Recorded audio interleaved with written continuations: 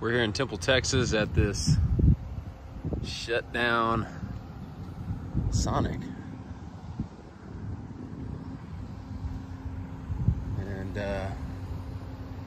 from what I've heard, this was not the best Sonic in town, to say the least.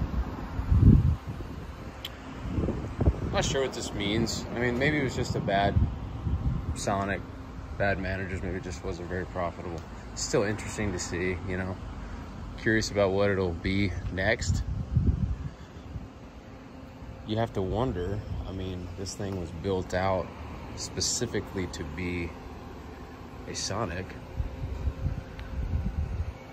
What will it be next?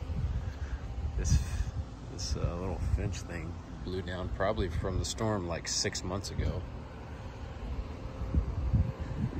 Little storage shed out here they probably used.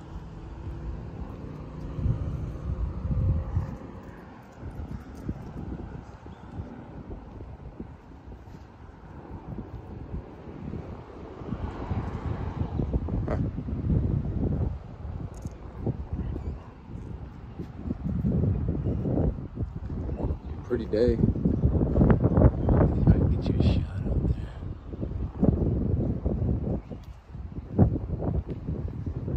there. Wish we could see in there.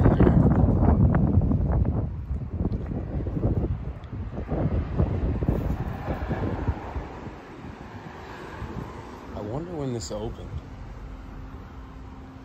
Maybe 70s or 80s, probably.